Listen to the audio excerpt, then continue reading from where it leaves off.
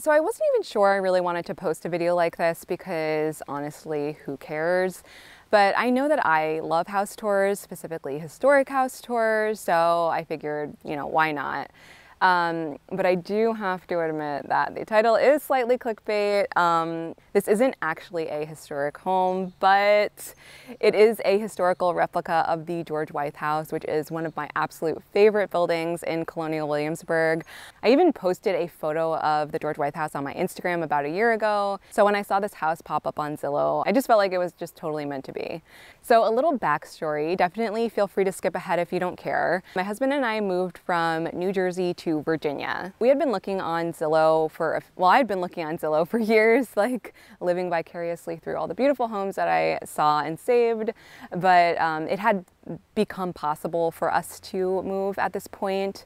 I was finally done with school, so I'd been looking on Zillow for a few months, but not too seriously because we still had so many renovations that we had to do in our New Jersey home. Since the market was just going apeshit, we had decided that we would put our house on the market in like late August, just given the number of renovations that we had to do. There was literally like wall-to-wall 70s shag carpeting. There was so much wallpaper. Oh my God, do not underestimate the staying power of wallpaper glue. That shit is literally the devil's work. Anyway, so I was scrolling on Zillow in about like late April, and our dream home parameters were that it was a historic home, that it was on at least 3 acres, because I really would love to create a little homestead one day and grow the majority of our own food. I absolutely love gardening. And number 3 is that it was in a relatively rural area. My husband and I come from a small town, maybe about 10 miles from New York City, 2 by 2 miles, and it inhabits about 35,000 people. So no matter where you live, even if you live in the nicest area, you will see your neighbor. There's absolutely no privacy, and it was just something that we definitely wanted a change from. We know that our parameters were definitely very specific. Usually historic homes were built in population areas. But thankfully, since we both work from home, we could choose the home based on the home and not the location. So the top states that we were looking at were Georgia, South Carolina, North Carolina, Virginia, and Delaware. Another reason why we wanted to kind of move out of the Northeast is because the property taxes are so incredibly high. I think New Jersey has like the highest property taxes out of any state. I think maybe New Jersey and Connecticut kind of vie for that top spot every year. And it's really, really cold. Like warmer weather is always a plus in my book. Anyway, one day I decided to change my age parameters from I think I had it set from like 1700 to like 1920, and I changed it to like modern day because there were a lot of homes constructed in the 90s that like kind of modeled historical homes, a lot of brick, a lot of symmetry, which is like what I was after. So I do that, and I think like the first or second house I click on was this house, and I immediately fell in love. I immediately knew it was the one. So I looked to see how long it was on the market. Mind you, this is at the absolute height of the housing market. I remember on our street, like homes that were listed for sale would literally have lines down the block and people like fighting for their spot in line and homes just flying off the shelf same day. So I thought that since the house is on the market for about 7 days already, there would already be multiple offers, that it would already be under contract. So I immediately called the realtor, and thankfully there were no offers yet, but there was like a lot of interest from out-of-state people kind of like us, like asking about like internet and other statistics. And I asked like, could we schedule a FaceTime tour for the next day, which was Friday, and she accommodated. She was so kind. So when we did the FaceTime tour, it kind of just reconfirmed everything we had already thought. Absolutely loved it. Just so incredibly beautiful. So mind you, my husband was like, this is crazy. This is way too quick. What are you thinking? You're being impulsive, blah, blah, blah. So I crunched the numbers, and we would be able to make it work as long as we just did everything in a timely manner. So then he was on board, thankfully, obviously. So after the tour, we wrote up an offer and then we submitted it. And then Monday morning, we get word back that our offer was accepted, which was just so exciting. I remember I was talking to my dad and he was like, yeah, offer 40K under, ask for this and this. And I was like, Dad, that's just not how it works anymore. And I think we actually ended up going 10K over asking. So that advice was just totally null and void boomer advice. So my speed definitely paid off, because when I came down for the inspection like a few days later, the realtor had told me that there were 7 backup offers, which is just wild. I'm so glad that we just acted quickly, because I just knew it was the right house for us. So we are right next to Williamsburg. I honestly never thought we'd be able to afford this area, because Williamsburg is actually really expensive. Most of the homes are $700,000, $600,000. Thankfully, we were able to get this home within our budget on land because it's about 20 minutes outside of Williamsburg, which is great because that's initially what we wanted anyway. But I'm really glad that we chose Virginia because A, there is just so much history here. The reason we wanted to stay on the East Coast initially was for the historic homes and just the history surrounding it. I feel like Virginia is even more historical than New England because it was like the first colony, and we're surrounded by Williamsburg, Jamestown, Yorktown. Even our little area has a lot of rural history. I think we actually live on land that was gifted to Pocahontas, so that's cool. There's just so much history and I absolutely love that. I remember our neighbor who came and introduced himself was telling us that his kids found like a cannonball that ended up being like a cannonball from the Revolutionary War, like across the street from our home. So just so incredibly cool. And what's also awesome is that we've actually been coming to Colonial Williamsburg for the last few summers. I also came here as a kid. So the fact that we were already familiar with the area just made the whole move that much easier. So I am going to stop talking now. Let's move on to the house tour. So this is the front of the house. She is all brick, and they used a technique called Flemish bond brickwork in order to construct the home, which means that the bricks are laid in like an alternating pattern, which is really cool. And it, like I said, it models the George Wythe house perfectly. We love the little brick walkway. The dogs just love sitting outside and sunbathing. And if you look behind, there's like this cool little winding path to the street. So the house is on 3 acres and it is basically a big square, and the home is kind of in the middle of the 3 acres. So what we were thinking of doing is actually clearing out a lot of these trees that are in the front of the house and also in the back. So maybe clearing 2 full acres, and I wanted to replace the majority of the trees in the front of the house with fruit trees. So it would just basically be our little orchard, and we'd replace the majority of the trees just, for drainage purposes and ecological purposes. We'll still have the trees here. They'll just be different trees. And then I was thinking that on the side of the house, the side back, that's where my garden would be, and I would want it to model the garden at Colonial Williamsburg, which is my absolute favorite garden I've ever seen in my life. It just has the best energy. It's just the most beautiful garden I've ever seen. And it's a working garden. It's not an actual ornamental garden. It's an actual vegetable garden. I don't know if we're gonna be getting to do that this year or next year, probably next year, because that shit is a lot of work. I built our garden at our old home. So we had a tiny suburban lot, and on that lot we had 13 fruit trees. I think we had 6 in the front and 7 in the back. We had 2 peaches, 3 cherries, and 1 persimmon in the front. And then we had 2 apples, 1 peach, 2 figs, and 1 persimmon in the back, along with raspberry and blackberry bushes that lined our back fence, and asparagus and a strawberry patch. So we had a lot of stuff going on in our tiny, I think it was 6,000 square foot lot, and now we have 3 acres. So oh my God, I'm just I can't wait. There are just so many possibilities with this home. I'm so incredibly excited. Okay, so let's look at the backyard. One thing we do really have to worry about here is the level of ticks. My family, Lyme disease really fucks us up. And since we've been here, I've found ticks on me and my husband has found ticks on him. So it's really scary. Thank God they were dog ticks and not deer ticks. Okay, so this is the back of the house. It looks very similar to the front. You can see a piece of paper in a cup for all the bugs I put outside. Okay, so let's go inside. Okay, so this is the foyer. We have a lot of random furniture in here that we got from estate sales that we still have to bring upstairs. It's just really heavy, so it's kind of just staying in here for the moment. So this house is about 3,800 square feet, which is massive, much larger than our old house. And our old house, I think, was 1,400 square feet. And out of all the rooms, we only had 3 rooms actually furnished.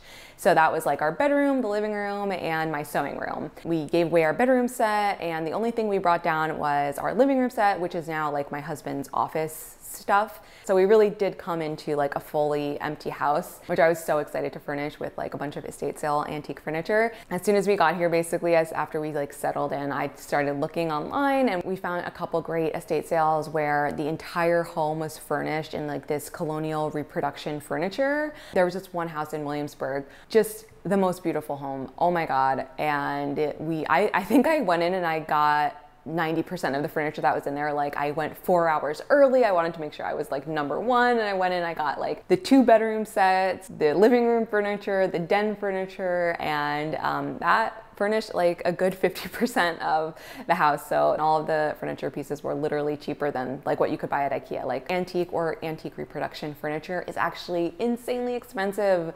Like a buffet like this, which I got for, I think, around $200 would be, I looked it up online. I looked up this exact brand online. It's selling for like $1,200. Crazy.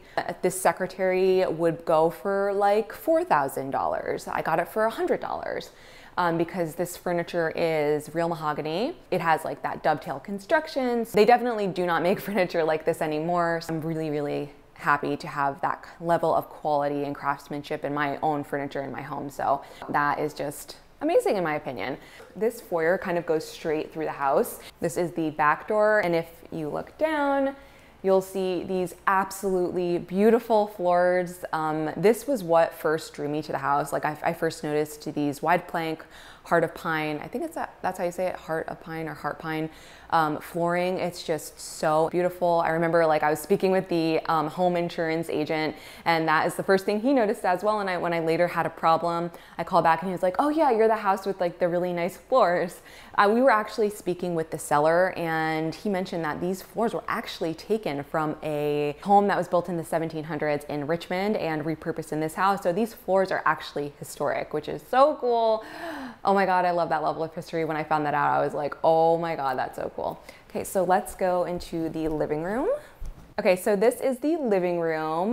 That is one of the 3 wood burning fireplaces in this house, which is another thing that really, really sold me on this property because I love fireplaces. I think they just look so nice. But yeah, this is like the room where we're kind of just storing all of our furniture for now. We don't actually use it as a living room at the moment, but when we do, when we finally design it, I would love to make this more so of like a masculine feeling room, maybe like a darker paint color.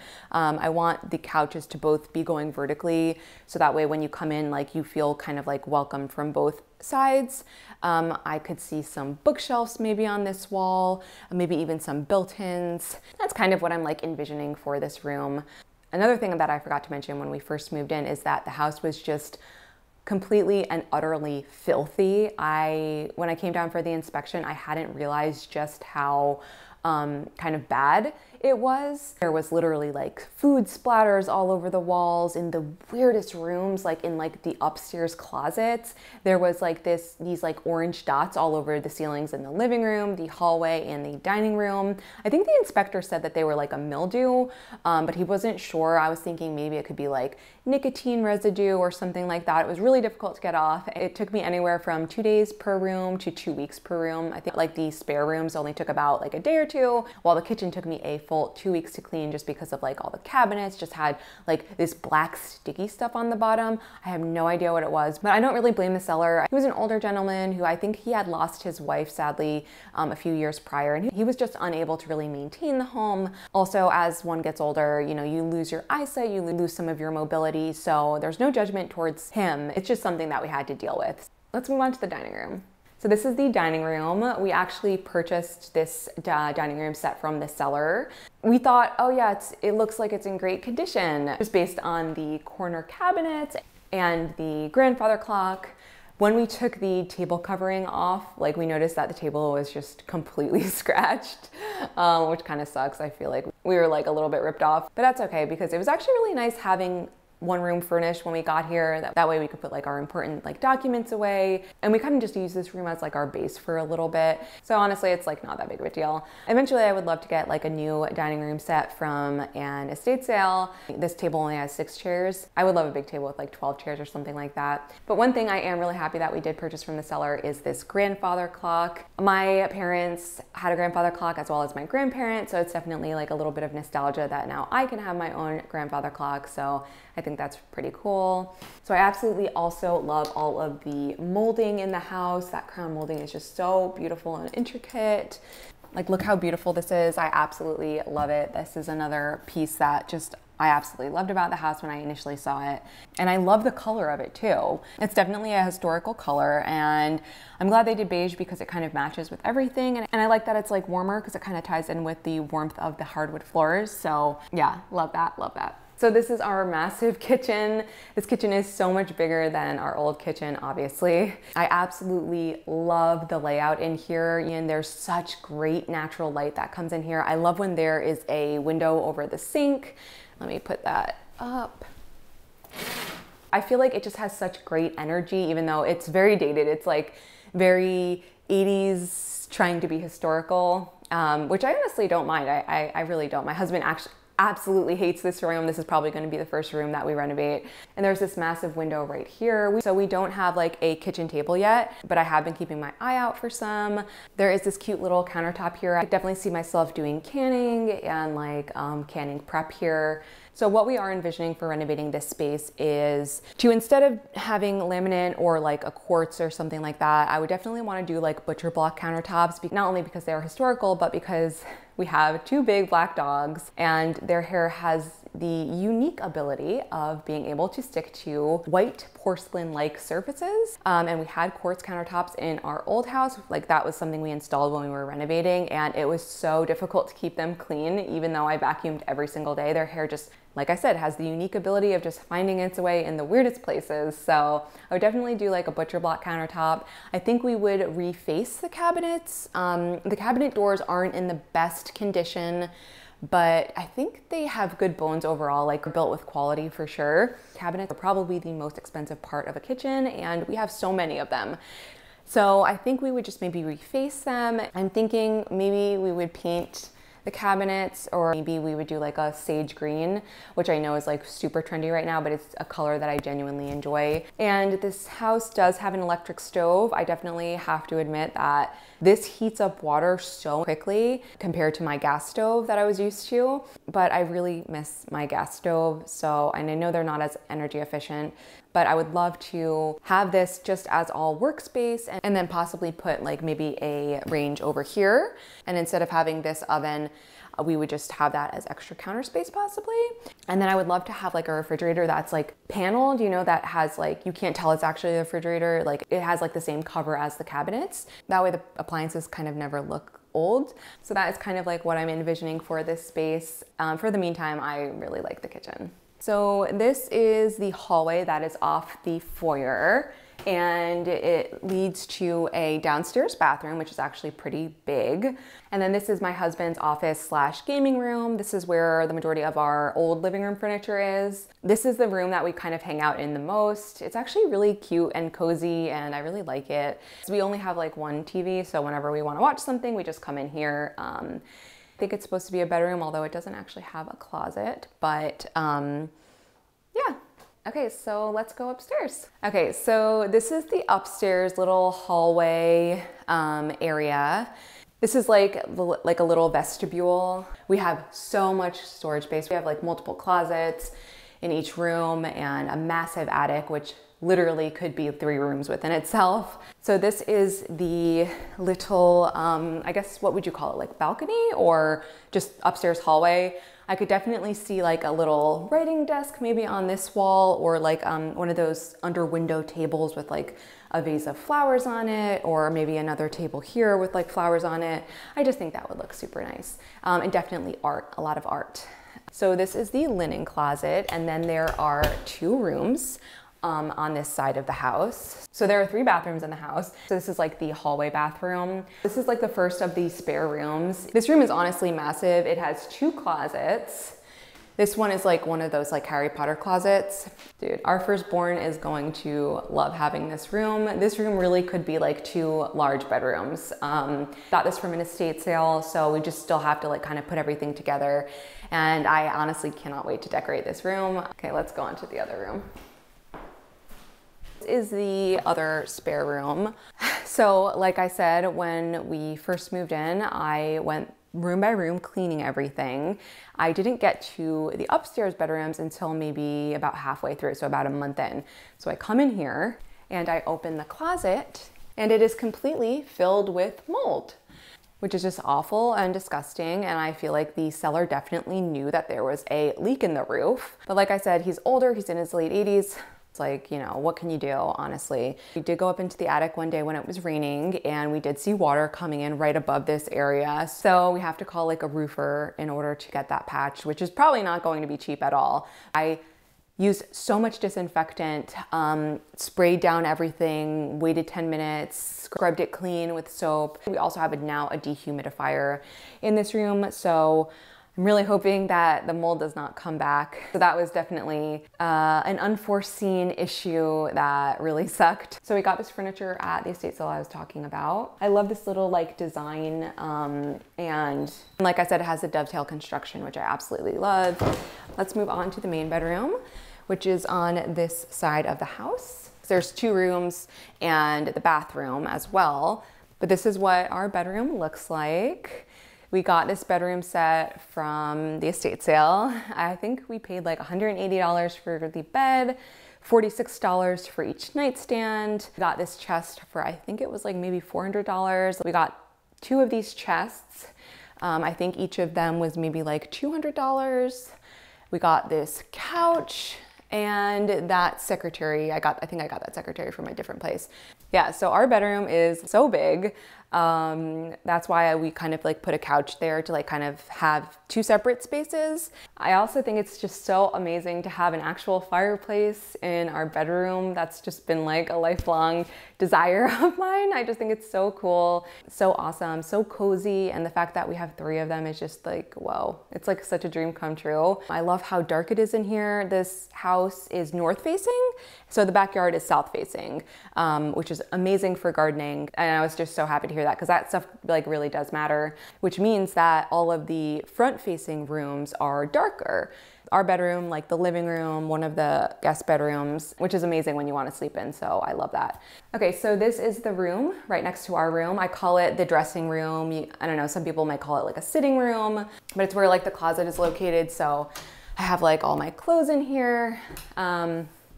And this is kind of like where I get ready for the day. This room has like really great sunlight. And then behind this is our bathroom. It's definitely quite dated. The grout around the sink is missing, so it's probably going to be the second room that we remodel. But other than that, it's like in perfectly good condition. So there is another room to my left. It's technically the family room, but since we don't have kids, I'm going to be making it into my sewing room, because what's the point of having 2 living rooms? So I did finish that. That room is finished. I actually did paint it, but I don't want to show it quite yet because I wanted to do a dedicated sewing room video. So look out for that. But other than that, that is our new house. We are so incredibly grateful that we even had this opportunity to purchase this home. We literally could not be happier. We love the area. It is surrounded by such natural beauty and so many like state parks. The James River. It's so amazing. I wake up every single day and just thank my lucky stars that I'm even in this position. So yeah, just wanted to say that. But other than that, I hope you have a lovely week. Bye.